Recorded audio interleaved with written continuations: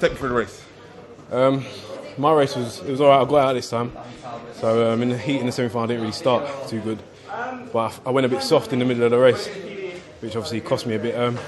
Why did you do that? Was it just? It's just urgency. Something we do in practice, but I didn't stay on top of it. I mean, I reckon if I stayed on top of it, I reckon I could have run 6:60 or something.